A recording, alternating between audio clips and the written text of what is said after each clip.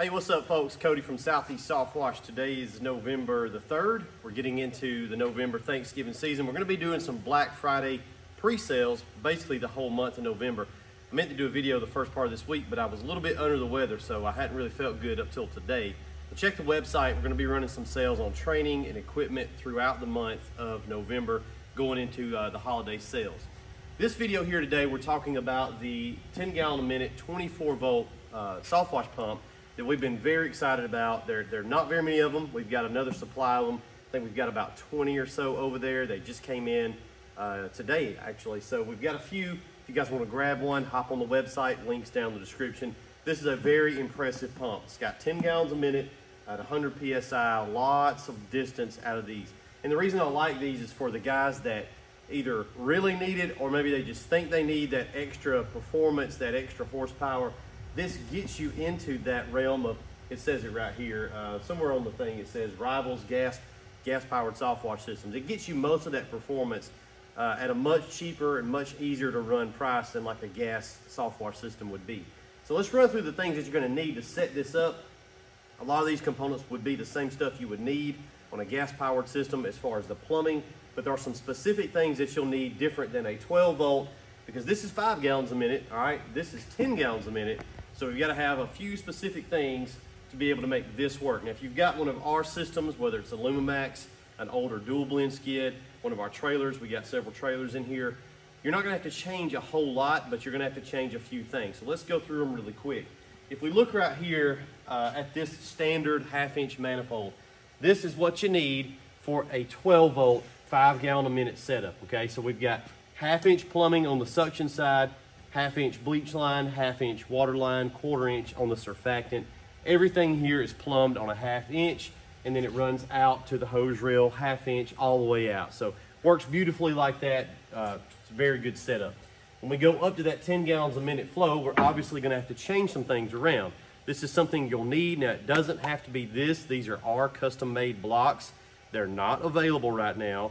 We've got them, but they're just for our use. We will be, maybe after the first of the year, these will be available for sale, just this aluminum drilled and milled out block, which gets you all these fittings down here. Now, you can get this stuff in elbows and tees from Banjo. You can get it from a bunch of websites online, so don't freak out just because I'm not going to sell you that right now. I don't have enough to sell you guys, but you can get the same components just made out of the poly, which would be your cross piece and then your 2 elbows here and then a line coming out, so probably a 3/4 elbow at the bottom. But basically what we've done here, the most ideal way to do it, the middle one is going to be our surfactant, okay? That doesn't need to change from a 1/2 inch or 1/4 inch on the hose, because that's just an additive. That's not the bulk of our flow, so we can leave that one alone. It's a 1/2 inch still, so that one will be just like this. These other two, water and bleach, and also the outgoing port here, they've all got to be beefed up to 3/4 inch plumbing, so you'll have a 3/4 inch manifold leg check valve. Obviously you guys can see that 3/4 instead of 1/2 inch.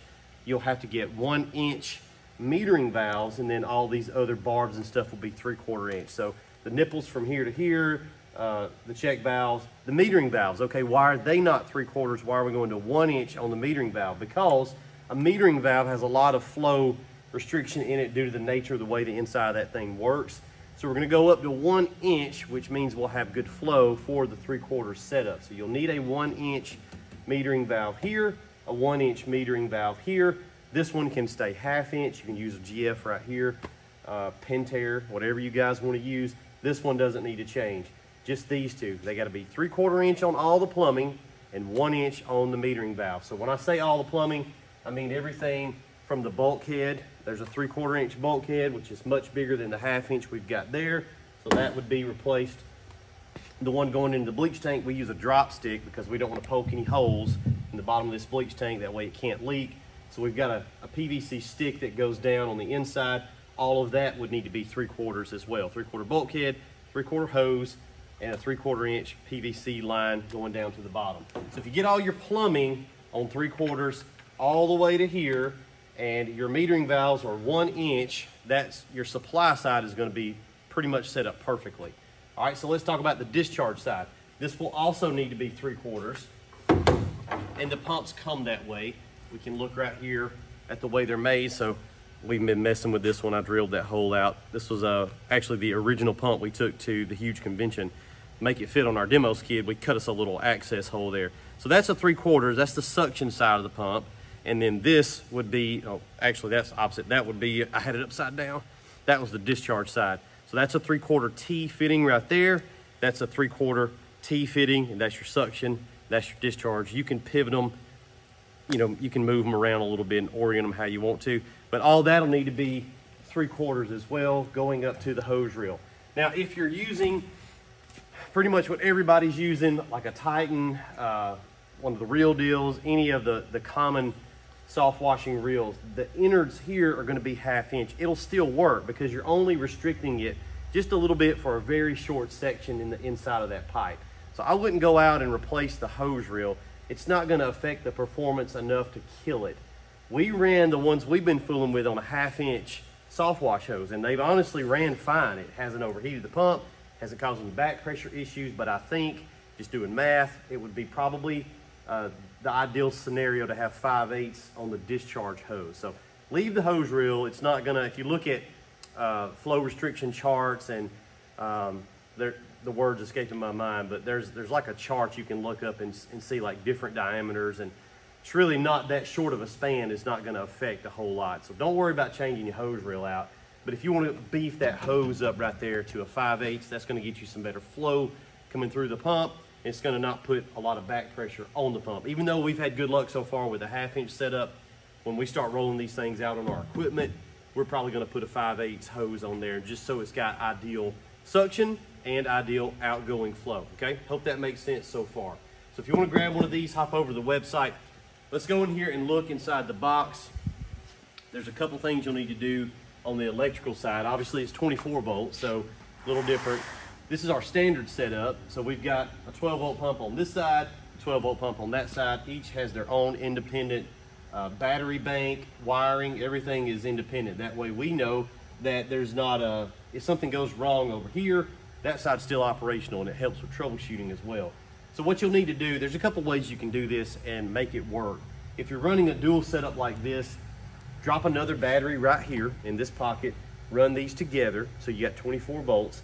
And then what you could do, if you wanted to be fancy, is go ahead and drop a 4th battery right here and run these together in a 12 volt setup. So now you've got a larger 12 volt bank on one side and a 24 volt bank on this side. And it's all in how you set it up. I can never remember which one is 24, series or parallel? Series, okay. So if this was gonna be our 24 volt side, we'd run those in series. That gets us to 24 volts. And then this side, we could run this in parallel, and it's still gonna be 12 volts, but you'd have double the runtime. I would just do that because I don't like tying my system together at any point. That way they're completely segregated. If I have an issue, my other side's still good to go and nothing's intertwined. That's the way we would do it here. You could link them together several different ways, but pulling juice off of one battery set up with 2 pumps, you'd probably deplete your battery pretty quickly. So you'll need to do that. You'll need to drop some batteries. Not a big deal. At least 1 battery to get you to 24 volts. So you got to have 2. So if you got 1, add 1.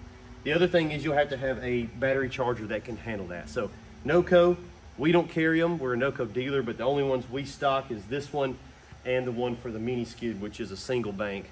But you can get these online. A NOCO, let's see, a Gen 3, a 3 bank would handle that. So you'd have 1 charging bank going over here and then 2 going over here to that one. There's, like I said, 4 or 5 different ways you can set up the electrical, but that's the gist of it.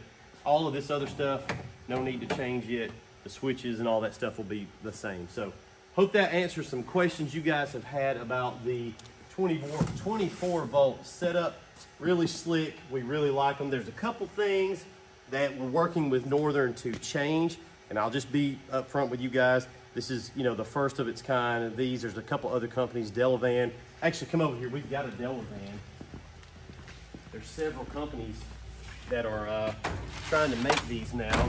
So there's that one. The Delavan's down here.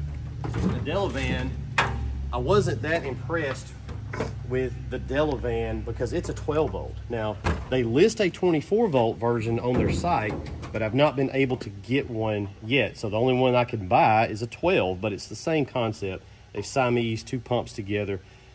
The thing I like about the Delavan is this is a much stronger port design.